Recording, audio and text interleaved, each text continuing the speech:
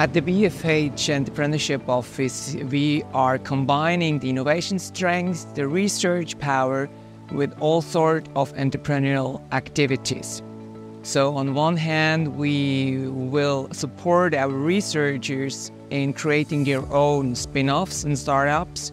And on the other hand, we will attract startups from exterior so they can come to the Berner Fachhochschule, the BFH, and we will be able to open doors for them so they have access to research and also to all type of resources, basically. We have more than 30 labs and institutes, and startups, they can actually benefit from having access to those resources so they can come in and they can work in one or more than one of our labs. And they have a close exchange to our professors and scientific staff, so they can actually bring forward their project.